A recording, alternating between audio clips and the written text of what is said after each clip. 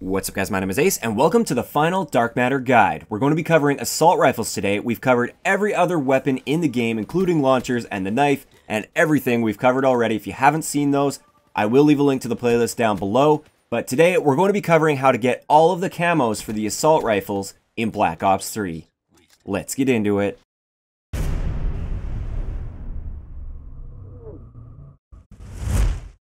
Alright guys, so just like with most of the other weapon classes, we have to get 100 headshots with the assault rifle before we unlock the final 5 camo challenges. And headshots for assault rifles are pretty easy because we have the high caliber attachment, which basically makes it one less shot to kill, assuming you get one headshot mixed in with your kill.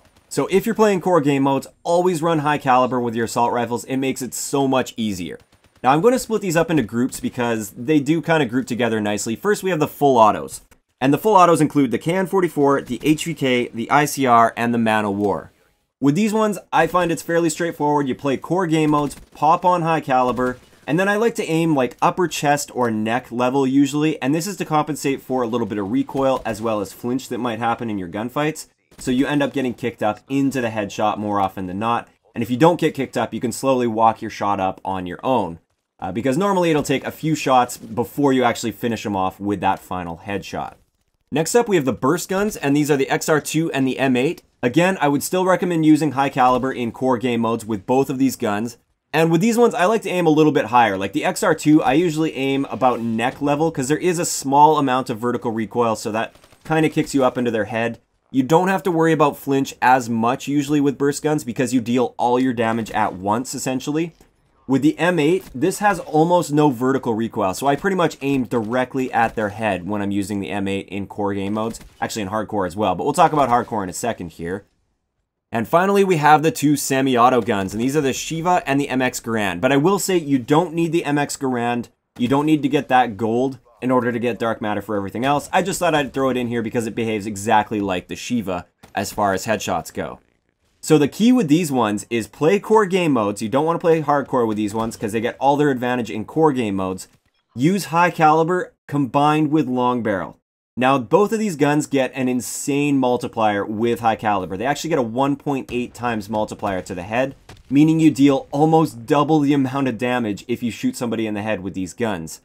Now the reason we also combine high caliber with long barrel on these guns is we get a 19 meter or roughly 19 meter one-shot headshot kill potential with high caliber, but when we pop on long barrel, that doubles it to 38 meters.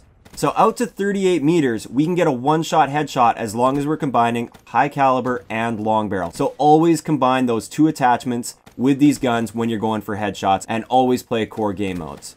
Aside from that, you can use pretty much whatever you want on top of that. I know a lot of people don't like the iron sights on the Shiva, for instance, so I'd recommend going with some form of a sight, and then you can add other attachments on as well. Just don't forget to use high caliber as well as long barrel with these two guns. If you use that combination, these are probably the easiest guns in the game to get headshots with. So with the assault rifles, if you are struggling to get headshots with one of the assault rifles or several of the assault rifles, or if you just prefer hardcore game modes, I would recommend doing these headshots in hardcore. But there's one common misconception I want to point out. For several of these guns, you don't want to be using high caliber because you're completely wasting an attachment in hardcore.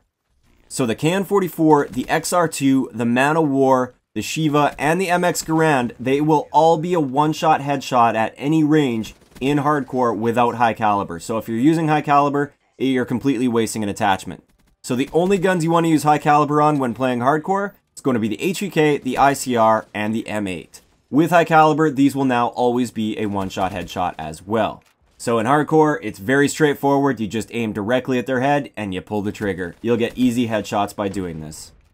So once you complete the 100 headshots for that particular assault rifle that you're working on, you unlock the final 5 challenges. And the first of those 5 challenges is the Ardent Challenge. This one requires you to get 10 long shot medals with that particular gun. Now this used to be very easy because there was a little trick that you could use where you use like a Varic sight and you zoom out, and there was some sort of a bug that allowed you to get very easy long shots by doing this. That was patched quite a long time ago, so now it's much more difficult to get long shots with assault rifles. But I made an entire video covering this where I showed the long shot range that you need to be at with assault rifles in order to get a long shot medal, as well as tons and tons of lines of sight throughout pretty much all of the base maps in the game that allow you to get these long shots very, very easily. So instead of going into great detail in this video, if you happen to be struggling with long shots, I will leave an annotation link right here as well as a link in the description below. Go and check that video out. That will make getting these long shots a whole lot easier for you. So next up we have the burnt camo, and this one is the one where it requires you to get 50 kills with the gun without any attachments on that gun. And that's very straightforward. There's not really anything I can tell you here. Pop those attachments off and just get your 50 kills. After the burnt camo challenge, we have its counterpart, which is the bliss challenge, which requires you to get 50 kills with the gun with an optic and 5 attachments equipped, meaning you won't have any room for perks or anything. So again, this is very straightforward. Pop your favorite 5 attachments as well as your favorite optic on the gun and just go crazy and get lots of kills with it. Next up, we have the battle camo, and this one requires you to get 2 rapid kills 5 times with both kills coming from that assault rifle.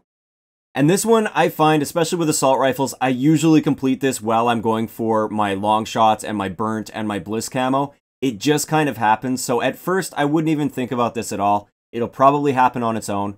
But if you are struggling with this, I'd recommend playing either hardcore game modes, just because it's usually a whole lot easier to get multiple kills, or I'd play game modes like Safeguard or Domination or Hardpoint, where enemies tend to group up together. If you're still struggling with this, I'd use a specialist like Heatwave, so you could like jump into a hardpoint for instance, or jump near a robot where there's lots of enemies, heatwave them, and that'll make for an easy double kill most of the time. And you can also spam stun grenades, which basically has a very similar effect to the heatwave. You just stun a bunch of enemies, jump in, and you should be able to kill them because they're pretty much defenseless most of the time. So finally, we have the chameleon camo, and this, just like with most of the other guns in the game, is get 5 kills without dying 5 times, with all of those kills coming from that gun.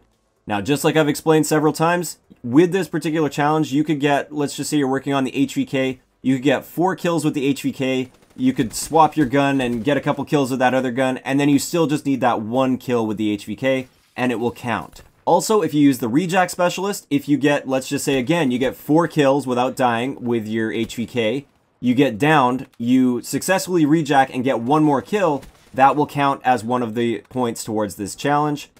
And finally, this does not carry between rounds. At least at this point, it hasn't been patched yet. Your life does not carry between rounds for this particular challenge. So if you get 4 kills in 1 life right before the end of the round and you survive to the end of the round and then you start a new round, you actually start at 0 again on that new round. Even though technically you're still alive, your score streak is still going, your bloodthirsty medals and all of that, they're still adding up, it doesn't count towards this challenge, which is unfortunate. Hopefully they'll fix it soon, but it is there.